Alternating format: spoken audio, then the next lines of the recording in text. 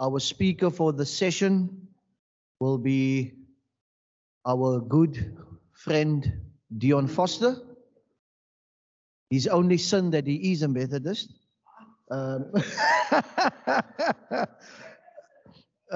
His greatest, they say. He's well known to all of us. He will speak on African theological perspectives on intersubjective identity in conversation with developments in strong artificial intelligence. Friends, colleagues, let's give a hand to Dion.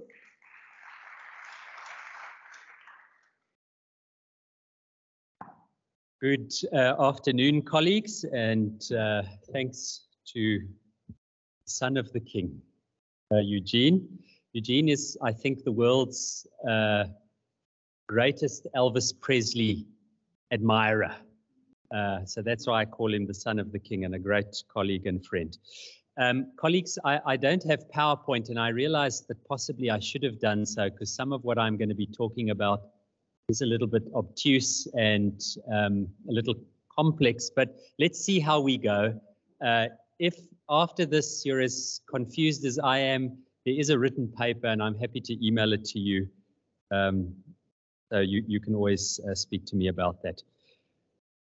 I'm going to try and stick to my text because it's timed more or less at just on 30 minutes.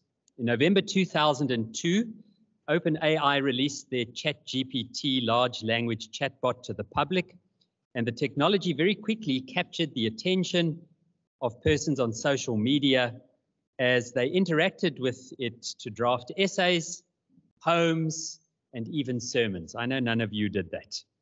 The technology relies on language learning to perform tasks, and this means that it's programmed to find information via the internet and present it in a style that is eerily familiar to how human persons might perform such tasks. One of the major concerns, particularly amongst educators, was whether persons would be able to discern the differences between content generated by artificial intelligences, such as ChatGPT and others, and human persons. Several commentators accentuated aspects of human uniqueness, such as memory, experience, and emotion, as possible differentiating factors. Nick Cave, for example, spoke of the way in which tragedy and suffering textures the human experience when he was asked by one of his fans on his blog, The Red Hand Files, whether a song written by ChatGPT in the style of Nick Cave was any good. The South African journalist, Gus Silber, wrote a beautiful piece on ChatGPT and wine. I don't know if you've read that. The reference is in the paper. It's well worth reading.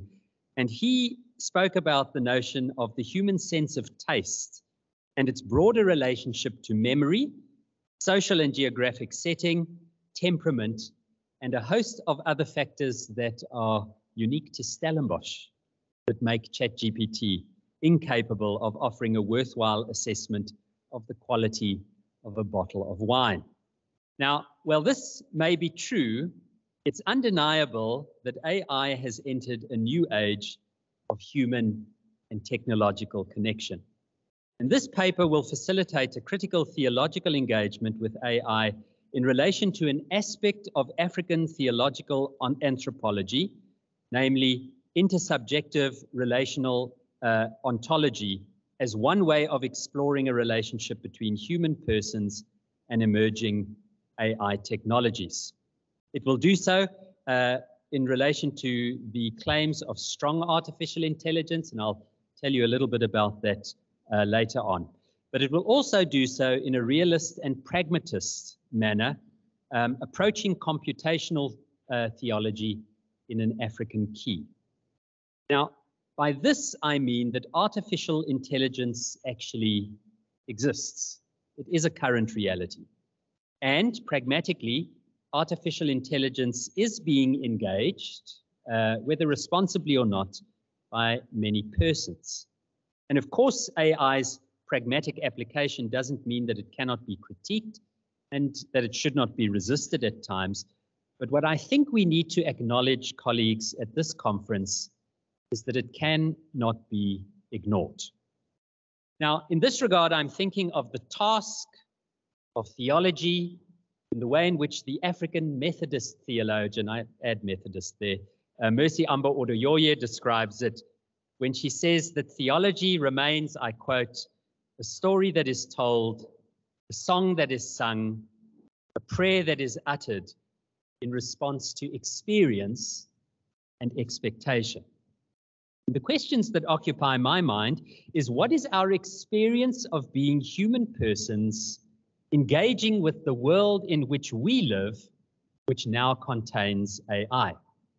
Secondly, what is our expectation for ourselves and the world in which we exist alongside these developing technologies? So let's begin with a brief discussion of recent developments in computational theology in order to understand how some theologians have recently been engaging with experience and expectation.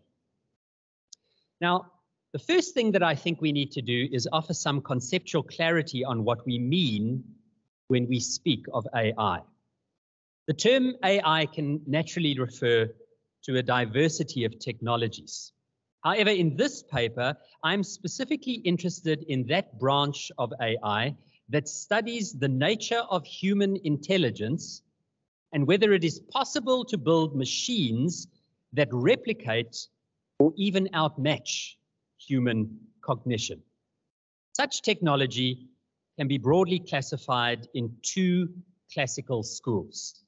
The first is symbolic AI, and the second is sub-symbolic AI. So let's talk about symbolic AI first. This is what is known as classical artificial intelligence.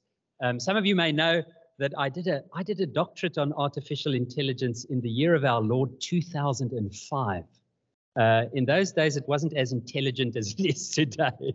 But then we were largely dealing only with symbolic AI. Now, this is a technology that explicitly attempts to represent human knowledge in declarative form through rules and facts that are placed within computer programs. Now, a classic example of this, to illustrate it, is a chess-playing computer. It's programmed with the rules of the game of chess and set up to play the game as if it were a smart and efficient human chess player. Now, this form of symbolic AI is already being widely used by some theologians when they seek to deal with complex, large data sets.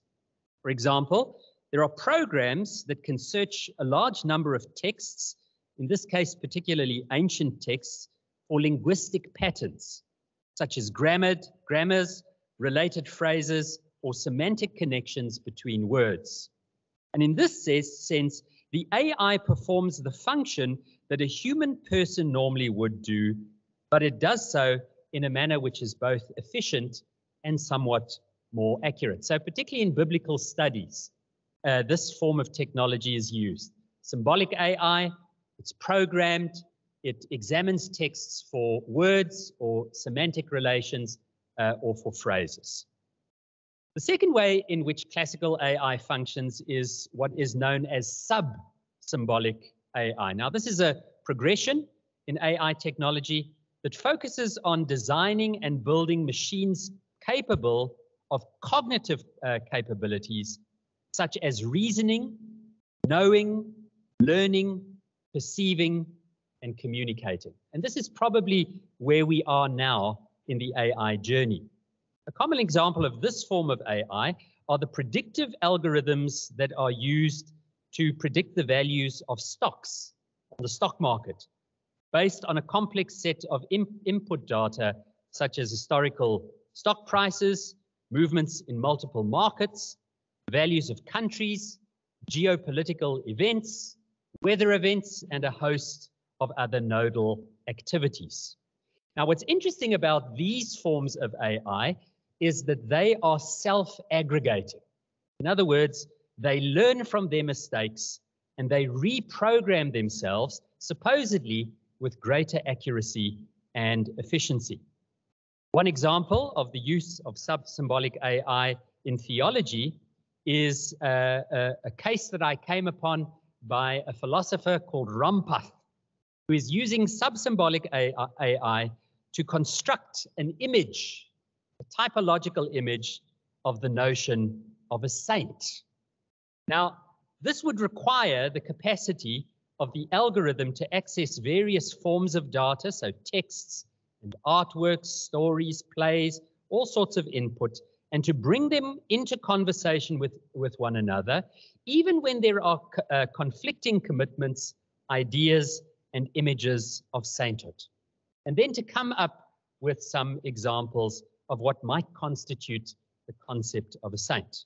Now, of course, this, we could argue, is a somewhat speculative exercise, but by using prompts, one could, for example, focus the model of this subsymbolic AI on particular contexts, particular traditions, or particular use cases. I can also say, and Prof, of course, you may also be aware of this, but certainly in applied ethics, artificial intelligence is playing an increasing role. Now, in this sense, computational theology can utilize AI as a technology that aids theologians in the work of making meaning, of dealing with complex and unimaginably large data sets, and at arriving at complex and nuanced insights, some of which can even decenter the human person.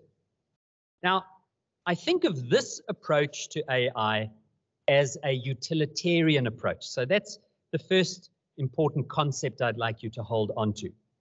AI, in this sense, is a utility or a tool in the hands of the theologian. This kind of theological engagement with AI is not only utilitarian, but I also characterize it as anthropocentric. The questions that are posed are our questions, either about ourselves or they are questions about the topics with which we concern ourselves. And the intention of the use of AI in this regard is to inform our understanding and deepen our knowledge or insight into complex issues. However, there are at least two other ways in which computational theology does and could function. These views see both the theological promise and the peril that emerges from taking the technology seriously as a truly generative source. Hence, it's not only an anthropological utility used by the theologian, but rather it could present the opportunity of becoming a fellow thinker, a fellow prayer, a fellow theologian. Now, this is the next point that we're going to focus on, the notion of robots doing theology. And this is particularly a conversation with strong artificial intelligence. Now, as mentioned above, we need to consider that to some extent at least, there is a possibility that robots could do theology. Now, I can imagine when I uttered that phrase, when I typed it, certainly I could imagine your faces as you recoiled from that thought. And particularly, I think our second keynote last night challenges that idea. The problem, of course, is that many of us have been formed to believe that only humans have the capacity to think theologically. Now, I want you to hold on to that thought because we're going to return to it in the next section when we consider the notion of the Imago Dei after Darwin. The question we want to ask now is, could robots do theology? Could an AI technology ever invite reflection, conversation, and a deeper and more nuanced theological understanding? Well, in a purely realist sense, the answer, of course, is yes, it can. This conference and this paper is proof that AI is inviting us to think about and even rethink some of the core tenets of our religious faith. But one can hardly classify that as robots doing theology, even though I sometimes think some of my first-year students are sending me ChatGPT essays. Rather, what I'm talking about here is the instance in which a robot begins to engage its own existence in the same ways that we do. The question is, could robots ever do theology of their own, so to speak? Now, here we're not asking whether the existence of robots invites theological reflection, but could robots do constructive theological work? Now, the philosopher that I mentioned earlier, Rajesh Sampath, has spent some time pondering this possibility. Sampath asks, I quote, how the Christian faith might be reinterpreted through the eyes of a hypothetical robot. For example, such a robot might ask whether it too is in some way unique, or perhaps whether it too bears, either in the first or in the second instance, something of the image of God. Now, the point of this speculation is that in the not too distant future, robots might be able to produce their own original theological insights and concepts that in theory do not contradict the biblical witness or breach the boundaries of the Nicene Chalcedonian orthodoxy. Now, of course, a realist and pragmatic retort to this is that such technologies do not currently exist. However, as Mercy Amba Odoyoye invites us to do as theologians, our theology should not only operate on experience, but also on expectation. We can at least conclude that this is a fruitful field of reflection for humans. As Marius Dorobantu notes, I quote, it is in principle possible to imagine a radically different interpretation of the divine economy than the one that is dominated to date. He goes on to say, history shows that Christian theology, for example, gradually extends to include the perspectives of those who were formerly excluded.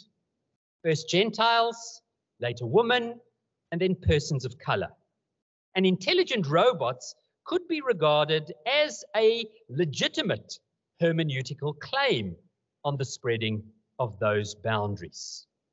Now, a core issue that this raises for historical and contemporary theologies is what the theologian James McBride identifies as the reality that, and I quote, virtually all Christian theologies are organic theologies.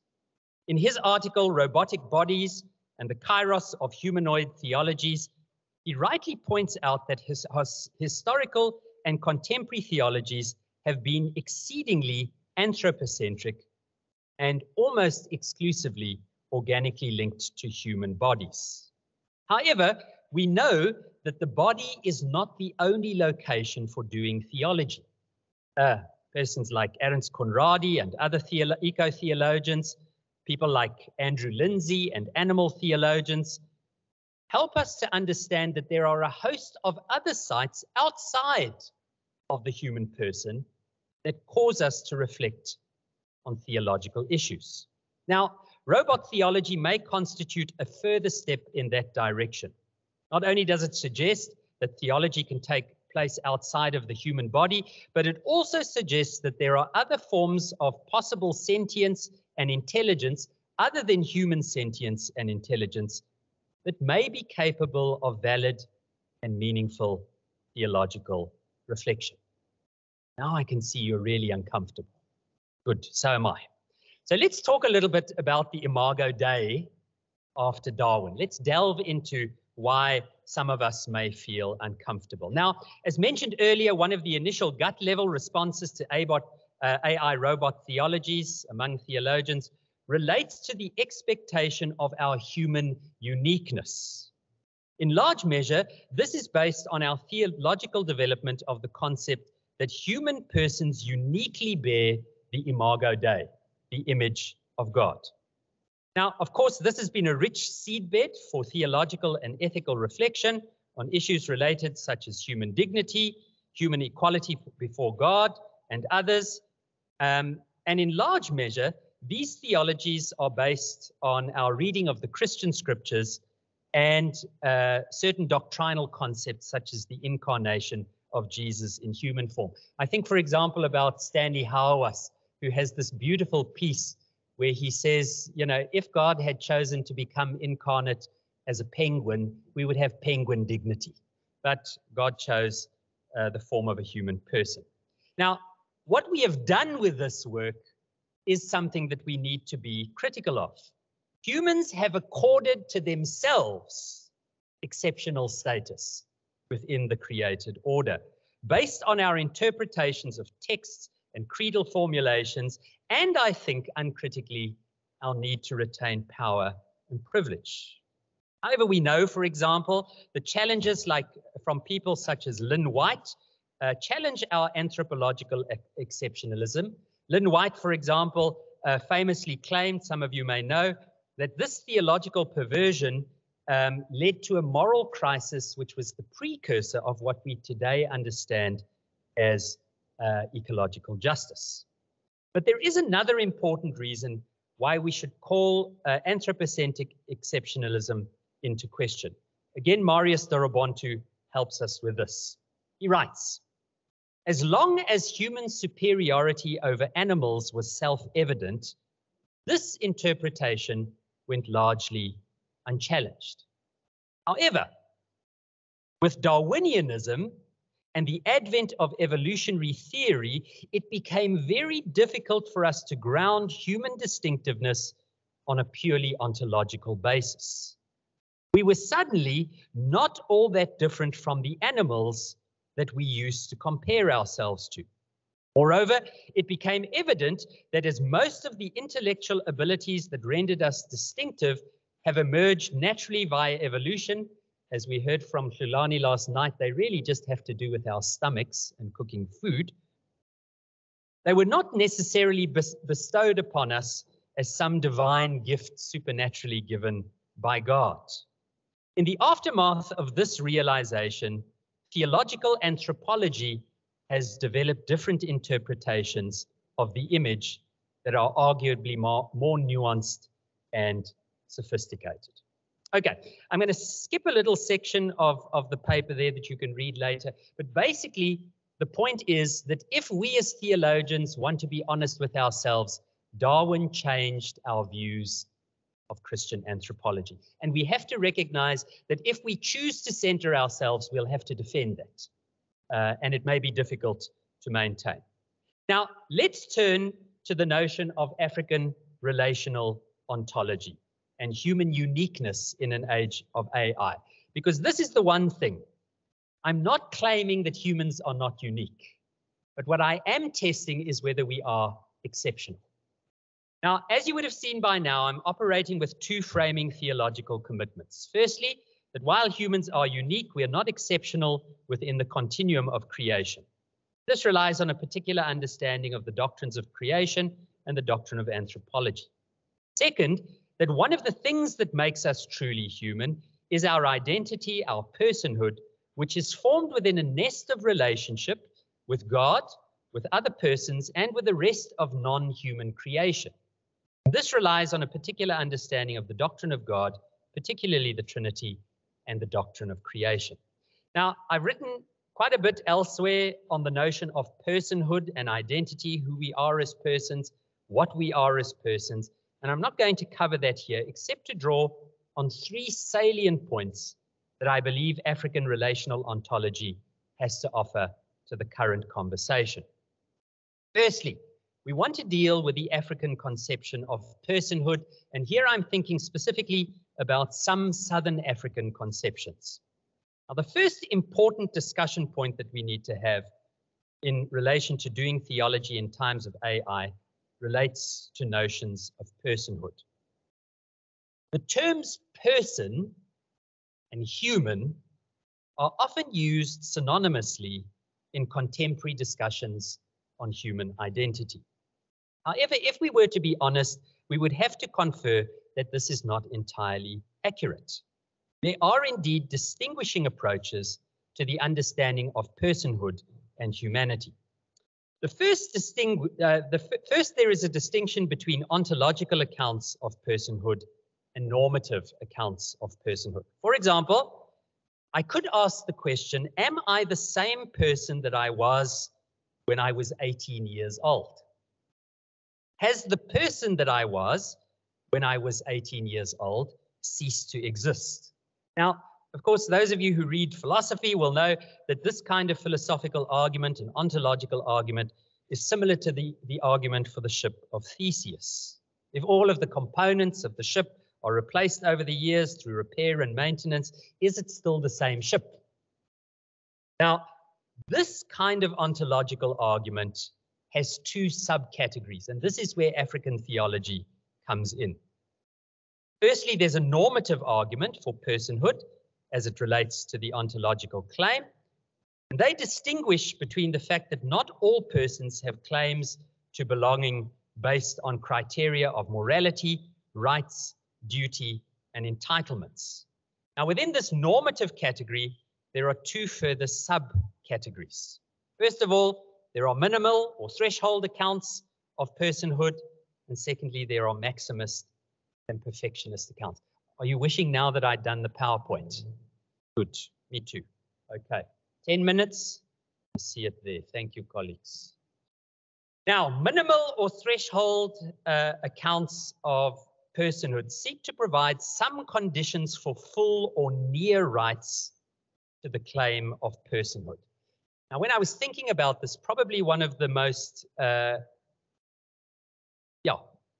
vivid examples of this is the debate, Manitsa will know about this, in contemporary biomedical ethics that relates to abortion and the rights of the fetus. At what stage, minimally, does that biological matter become a human person, accorded the rights of personhood? So that's the minimal criteria. And some would say the fact that, there is not yet sentience or thought or experience doesn't disqualify the person from the minimal claim to personhood. Then there are the maximal or perfectionist accounts. Now, this is specifically where African relational ontology operates. In many philosophies, it is argued that a person becomes more human or more of a person when one possesses certain moral or other characteristics. An example of this was when I was once asked by a member of my Setswana congregation. I was traveling to London, and she asked me, Muruti, will you encounter people there? Are there people in London? She used the word Batu. Now, by people, she meant, will there be people like us? People who recognize each other's humanity, people who might care for you if you are lost and you find that you need someone to give you directions. Now, this is very commonly related to the ethics of the concept of Ubuntu. Now, I'm not going to fall into the white male trap of farming on Ubuntu, but I think sometimes we give up on that concept too easily.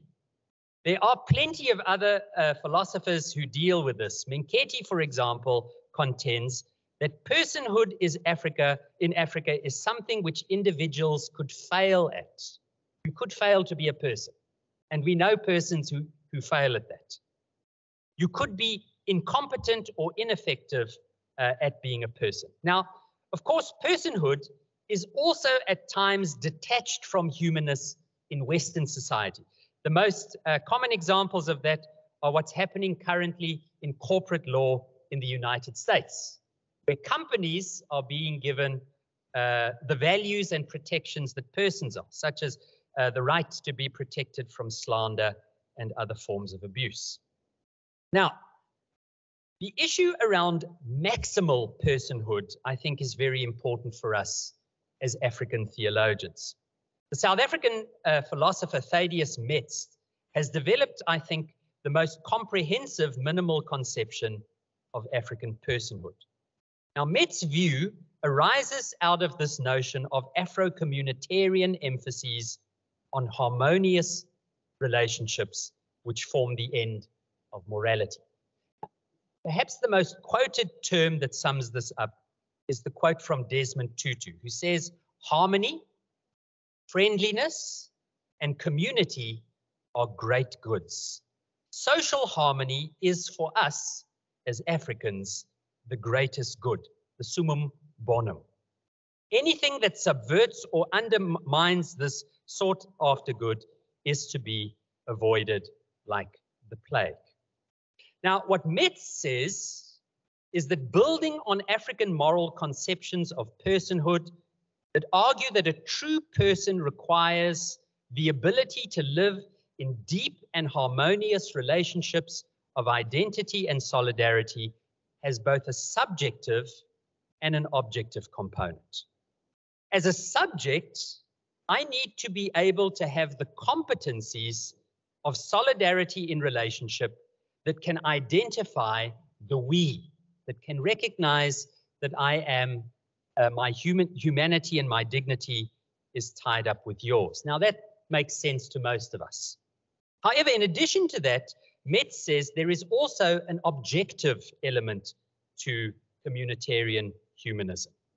We also need to be able to be recognized by others as having the capacities of being human.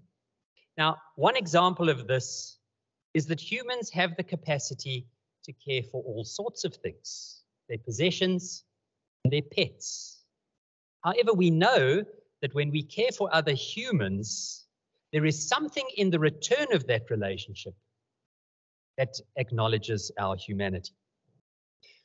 So let's come to a conclusion now. Can AI ever be a subject or an object of true relationship with humans? Now, the claims of strong AI are the claims that we will get to a stage where such technologies can exist, and that there will be the possibility of robots becoming moral agents. Now, if this is the case, they may become genuine subjects of harmonious communal relationships, exhibiting solidarity and identity. However, the larger question, the bigger objection, is in relation to AI being an object of communal relationships with humans. Yeah, I've got 4 minutes. Let's see if we can land this plane.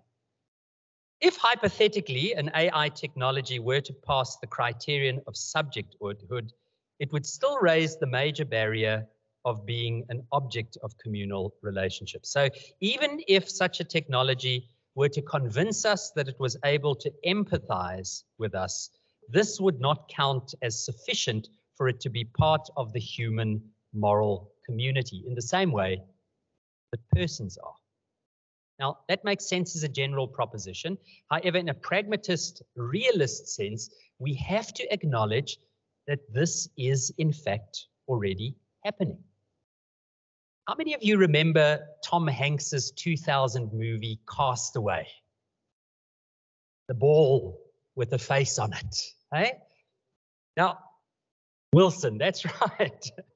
Now, we have seen that kind of psychosocial relationship that people have is being expressed in many different ways. I want to commend to you, if you have a chance, to watch the movie Chappie. Have you seen it? About a robot that grows up in South Africa, and because of its wounded upbringing, finds it difficult to be socialized. It's a heartbreaking story.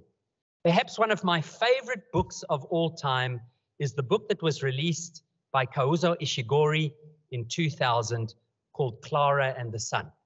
It literally helped me through the pandemic. It is a beautiful, beautiful book of human-robot relationships. But friends, we can see that even in the academy, there's a tremendous amount of research on the ways in which people are relating to technologies, whether it's through robo-psychology, whether it's through sex robots, or whether it's in cultures and communities where the populations are unable to care adequately through setting up robot companions to help people in their loneliness. I would like to contend that before we have a knee-jerk reaction to artificial intelligences, we have to acknowledge as theologians that there is some possibility here and that we need to guard it. So let's land the plane. Here we are at the last point. Here are a couple of points that I extract from this discussion. What can we learn about ourselves, reality, and God from our engagement with AI? First, I have attempted to argue above that the reality of AI invites us to broaden our theological reflection beyond a mere anthropocentric focus. We might just need to consider that God has a relationship both with human and non-human creation. Second, our fascination with AI and the desire to create a technology in our own image that mimics our image highlights, according to Hertzfeld, how we seek both to facilitate a relationship to the created order, but also to establish our uniqueness from the rest of creation. Those of you who read the work of David Bentley Hart, he wrote a beautiful piece on Narcissus and the pool of Narcissus. I don't know if you remember the myth of Narcissus. He was a very handsome and attractive person. He saw his image in the pool, and he was so attracted to himself that he couldn't draw away, and eventually he dies through starvation. And for some of us, that is what AI has become. It's become this sort of fascination that we can't get away from.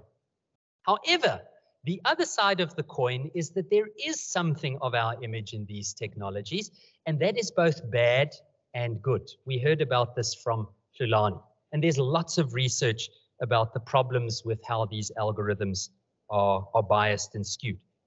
Okay, third, AI invites us to reflect on God's relationship to aspects of creation other than the human. For example, could there ever be technologies that bear the imago Dei? Finally, since we have created these technologies in our own image, we need to acknowledge the ethical limitations and pitfalls, but also the human possibilities. Possibilities of care, empathy, of companionship, and of fulfillment that such technologies may offer us. Indeed, colleagues, if theology is a story that is told, a song that is sung, and a prayer that is uttered in response to experience and expectation, our experience of being human in a world where AI exists and continues to develop may invite us to a deep and constructive reflection on our expectations. Thank you.